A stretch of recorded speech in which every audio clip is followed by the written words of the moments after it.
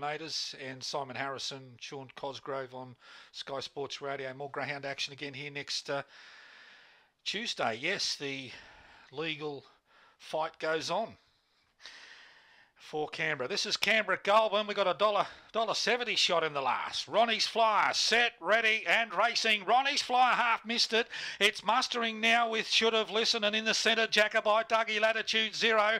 They were followed next up then by Dolly's Lad and Dana Was. I don't want to be on Ronnie's Flyer. It's in all sorts. Should Have Listened in front from Banjo's Run. Latitude 0 starting to warm up. Then Jacobite Dougie turning. Should Have Listened in front. Trying hard the outside Latitude 0, but Should Have Listened's won the last from Latitude 0.